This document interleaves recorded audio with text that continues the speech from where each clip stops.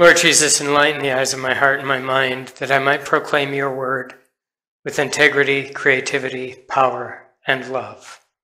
Amen. This morning's scripture reading is from John chapter 20, beginning with verse 1. Listen now to the sacred scripture, and may God's living word, Christ himself, speak to you through it. Early on the first day of the week, while it was still dark, Mary Magdalene came to the tomb and saw the stone had been removed from the tomb. And so she ran and went to Simon Peter and the other disciple, the one whom Jesus loved, and said to them, "They've taken the Lord out of the tomb, and we do not know where they have laid him." Then Peter and the other disciple set out and went towards the tomb. The two were running together, but the other disciple outran Peter and reached the tomb first. He bent down and he looked in and he saw the linen wrappings lying there, but he did not go in. Simon Peter came and followed him and went into the tomb and saw the linen wrappings as well lying there, and the cloth that had been around Jesus' head off by itself, rolled up in a place by itself. Then the other disciple who reached the tomb first also went in, and he saw and he believed. For as yet they didn't understand the scripture that he must rise from the dead. Then the disciples returned to their homes, but Mary stood weeping outside the tomb, and as she wept, she bent over to look into the tomb, and she saw two angels in white sitting where the body of Jesus had been, one at the head and the other at the feet. And they said to her, "Woman, why are you weeping?" And she said to them, "They've taken away my Lord, and I don't know where they have laid him." When she had said this, she turned around and saw Jesus standing there. But she did not know that it was Jesus. And Jesus said to her, "Woman, why are you weeping? For whom are you looking?" Supposing him to be the gardener, she said to him, "Sir, if you have carried him away, tell me where you have laid him, and I will come and take him away." Jesus said to her, "Mary." And she turned and said to him in Hebrew, "Rabboni," which means teacher. Jesus said to her, "Don't cling on to me, because I've not yet ascended to the Father. But go to my brothers and say to them, I am ascending to my Father and your Father, to my God and your God." Mary Magdalene went, and she announced to the disciples, "I have seen the Lord." And she told them that he had said these things to her. May God bless the receiving of the gospel. Amen. This morning, I'm not sure what you're wearing. That's a strange opener for a sermon, isn't it? It's odd how much of the Easter service involves the seeing for the pastor, being able to see. And so for right now, what I'm seeing is an empty sanctuary. Seeing you out there is part of my experience of the resurrection. So my empty tomb, so to speak, sisters and brothers of the resurrection, is in your physical absence. I'm having to come and see your love in a new and a deeper way. So for me, this year requires some faith, and it also involves some new envisioning. As I picture it, some of you are there in your jeans and some in your sweats. Some of you are in your pajamas and some of you are in your boxers, I imagine. Interesting image, isn't it? Some of you, just for a sense of ritual and normality, maybe you've dressed up in your Sunday go-to-meeting clothes. I've done that a few times for the online service that we've had. Well, regardless of what you're wearing or not wearing, I want to welcome you. Some of you may be sleepy or sick and tired of all the sickness moving around our world right now, but you're here with me right now, in fact. Perhaps some of you have finally persuaded your husband or your wife to join you in church this Easter. We're people who are coming in from the rain and the snow and the gloom and the darkness. And actually, I'm filming this on Friday, so actually you can look at the sunshine, where in reality, if you're watching this on Sunday, it's probably rain, snow, and gloom and darkness. Anyhow, enjoy the sun. Some of us are coming from hard places of hurt. Others from rooms of rejection, maybe basements of boredom for the kids. Some of us have come down the stairs of some of our incomplete hopes and damaged dreams right now. We come, each of us, as we are. And I come here to you, with you, as I am as well. Because all of us are unabashedly broken folks, traveling to a certain degree in the dark.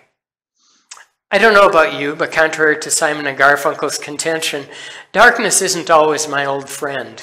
Sometimes I just want to come in from the dark. And so that's what we're going to do this morning. Come in from the dark to the light of the resurrection. Whoever you are, wherever you've come from, whatever you've been experiencing in the past, and however you're experiencing the present, I want to welcome you, and I want to welcome you as you are. And so this morning, at the Holy Spirit's hidden urging, we come to celebrate the resurrection of Jesus the Christ. Pastor Mark Trotter, in his message, The Light of the World, he introduced me to a 19th century scientist and explorer named Sir Charles Thomson. Thomson, he left England in 1872 aboard a ship called the Challenger. Fortunately, Thomson's Challenger fared better than the spaceship by that name in 1986. But Thomson was not heading to outer space. He was heading to the space beneath the surface of the sea. Thomson was out to discover the creatures that originated life on our planet. Back in the 19th century, some scientists thought that the earliest forms of life originated in the ocean. Well and good. They believed that these early forms of life began in the dark depths of the deep sea, and then they migrated and they evolved as they moved up toward the surface. They also thought that some of those early life forms still were alive down there in those unexplored nether regions. That those areas they thought formed kind of a nautical nursery. That they called it the Urschleim, or primordial soup, or primordial slime in German. Thomson was sailing to discover the creatures of the Urschleim. He sailed for 4 years across various oceans of the world, 69,000 miles in all. And along the way, they dragged nets and multiple kinds of capture devices. They wanted to bring some of the creatures from the depths up to the light of the day. They did discover all kinds of rare forms of life. Many of them they thought were quite grotesque. They did not, however, find anything completely new.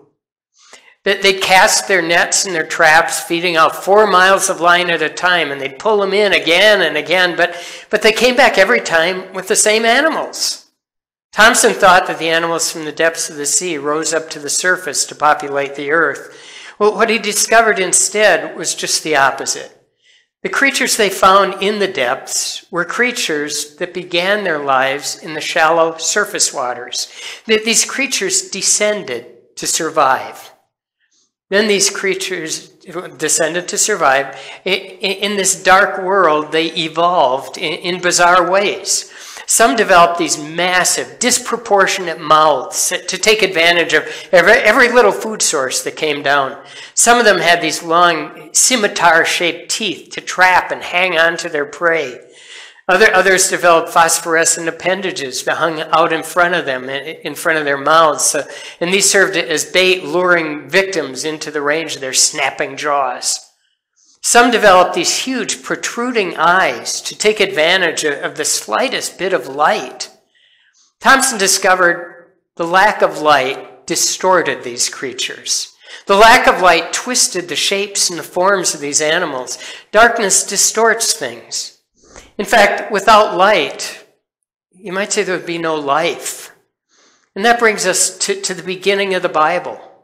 The earth was a formless void, chaotic, swirling mass of darkness. Tovavavohu is what they call it in Hebrew.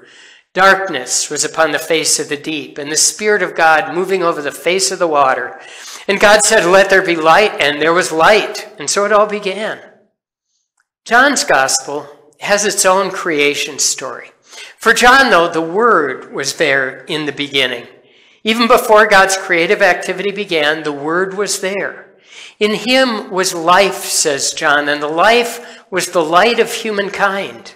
The light shines in the darkness, he says, and the darkness, it's not overcome it. Jesus is that living light, the living word. Jesus was the creative light of the world. And in John's gospel, Jesus brought light into the darkness wherever he went. Trotter uses a statue in the port of Genoa as an illustration. In 1954, Guido Galletti made a statue of Christ with an upturned face and upraised arms. And then he sank it into the port of Genoa as a memorial for an Italian scuba diver that was killed in the sea. Subsequently, that statue has become a memorial for all who have lost their lives in the sea. The statue is called Cristo degli Abissi, or the Christ of the Abyss. Trotter feels that this statue of Jesus is a symbol of Christ going down into the depths of our lives to give us a new life. This past Thursday, we remembered Jesus' passion. It's a strange word to use, passion, but what it conveys is the horror of what Jesus experienced. Just think, unlike us, Jesus maintained a perfect intimacy with God through his entire life. We remembered over the past 3 days, though, that Jesus' relationship with God, that this intimate relationship was violently amputated without any anesthesia. His death on the cross, his despair, as he quoted that opening of Psalm 22, Eloi, Eloi, lama sabachthani, my God, why have you forsaken me? Those words from the Psalms were Jesus' wretched, guttural cry of absolute despair. He had traveled as far from God as anyone can travel. He who knew that continuous, total intimacy we can only imagine or dream of, experienced the deepest depths of hellfire and damnation possible. Worse than any nightmare we could ever concoct or create in our worst imagination. He traveled so far from God, so deep into pain and human depravity and despair, that no one can any longer ever say, as I said on Monday, Thursday, you don't know what it's like. He traveled so far and so deep, no human being is ever beyond his reach either. One half of the gospel tells us that wherever we might find ourselves, no matter how lost, depressed, despondent, or despairing, no matter how confused, no matter how angry we might feel, Jesus knows it. No matter how embarrassed, how ashamed, how guilty, how degraded we might feel, how guilty, Jesus understands it all. No matter how disappointed we might feel in ourselves, no matter how abandoned we might feel by God, no matter how much self-loathing we might even feel, Jesus understands it even better than we do. And there is nowhere, absolutely nowhere, where we might find ourselves or we might bring ourselves where we are out of his reach. And no matter how dark, how bottomless and dark the pit we may find ourselves in is, there is none so deep that Jesus has not been there. The depth of Jesus' empathy, though, doesn't in and of itself save us. Having him with us in those dark places, it isn't enough. I may be able to sit in the mud hole with you, and although there may be a semblance of comfort in that, the hellhole isn't where we want to stay. And that's what this morning is all about. The experiences in our lives may have driven us into some dark places. For some of us, it was almost a means of survival. Like creatures in the shallows of the Andaluvian seas, some of us descended in an attempt to cope, to try and medicate with some of the pain that we ran into up there. Some of that was entirely out of our control. Some of us were born with the decks stacked against us from the start. Some of us, as it seems, were predisposed to spiral down in specific directions. But I think if we're honest with ourselves, we also have to admit that most of us tend to help that process along. No one ultimately forces any of us into those areas of complete darkness. Not without our help, at least. Not without our cooperation. Just as no one, this is what I believe, just as no one goes to hell who doesn't at some level choose it, none of us spiral down unaided. The hell of it is, and I mean that literally, sometimes we enjoy the downward journey, at least for a while. Sin, it has its temporary pleasures. The path down is quite easy. It's a slide of sorts. The thing about easy pleasures, though, is that they're addictive. They take hold of us subtly and slowly sometimes, but they take us. Sometimes it's quite shocking to find how far down we've drifted. Our long fangs and protruding eyes may not yet be visible, but we can discover we're a lot further from home than we had thought. It's not until we try and arrest our descent that we start getting an inkling of our dire predicament. And at some point for each of us, no matter where we are in our spiritual journey, no matter where we are, no matter where we find ourselves, there'll be a time that comes, or times, repeated times that come, where we actually find ourselves absolutely powerless. There's nothing we who know we are not good can do. There's nothing we who we know are not good can do but cry out to the one who is good. And when we do that, although we may not realize it immediately, we will begin to have the resources of heaven marching down to lead us out of that darkness toward the light. Easter is a celebration of that heavenly power released for us and to us. Jesus, his death on that cross destroyed our compulsion to descend. In him, our sins and shortcomings were crucified. We no longer need to be victimized by them. In his blood is our forgiveness. Don't ask me exactly how this works, but I know it's true. We are forgiven through his cross. The other half of the message is that death did not keep Jesus' body down.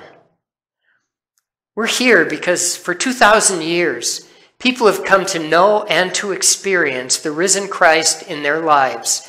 The fullness of that believing may not come at first, the fullness of it, but as we seek him, and more importantly, as he seeks us, the Holy Spirit guides us. And he'll start making that resurrection real to you, just as it was made real for those first disciples. Just as he has made it real for so many of us. John's resurrection account shows the disciples were in the dark, just like we are. They were in the dark. Mary is weeping on a garden path. Peter and John, they run through the dark to an empty tomb. At first, that's all they have, is that empty tomb. Mary's word in an empty tomb. There's an important story within this story this morning, though. Well, one of the disciples, the one John calls the beloved disciple, who is probably John as well, is the first one to believe. Mary came in from the dark to tell the disciples, at first, just about the empty tomb. Later, she would become the very first preacher of the gospel. The very first preacher was a woman. Fundamentalists, pay attention. But at first, hers is a message simply of an empty tomb. After she shares about the empty sepulcher, the beloved disciple and Peter, they jump up and they run to the tomb. John turns the story into a strange race to the tomb. The gospel writer, he wants us to make sure that we know that this beloved disciple is the first to arrive at Easter. He's the first person to believe in the good news of the resurrection. He's the first child of the kingdom to come in from the darkness and to wake up in the dawn of a new creation. Tom Long, professor from Princeton that I had, he says that the beloved disciple is the first human being to leap across that chasm between the old and dying age and the season of God's triumph. Further, says Tom, his way of believing in the resurrection is, according to John, the primary and the essential way We come in from the dark and into the place of believing. Tom reminds us many others will soon come to believe too, but not like the first beloved disciple. Mary will believe when she actually sees the risen Jesus and he calls her by name. 9 of the other disciples will believe when Jesus appears to them and gives them his benediction of peace. Thomas, who's not with the rest when Jesus appears behind the locked doors and eats with them, he'll come to believe when Jesus bids him to come and put his hands in his wounds. But the beloved disciple is different, says Tom. He believes when he sees nothing. He does not see Jesus. He does not touch Jesus. He does not hear Jesus call his name. He just peers into that empty tomb and believes. In other words, the beloved disciple, unlike the others, believes in the resurrection in the light of Jesus' absence. He has no evidence, save the emptiness. He has no proof, says Tom, no photographs, no scorched places on the earth caused by the burst of the resurrection energy. He doesn't even have the biblical background on all this stuff. All he has is an empty place where the body of the one who loved him used to be. But that is enough. He saw and believed. And that's our situation too, isn't it? The risen Jesus has not appeared to many of us in a garden and called us by our name. He probably hasn't offered to have us touch his hands and his side. The Easter faith, it's a bold call out of the darkness that he is risen. The beloved disciple turned from the darkness to believe in the resurrection when he saw that empty tomb.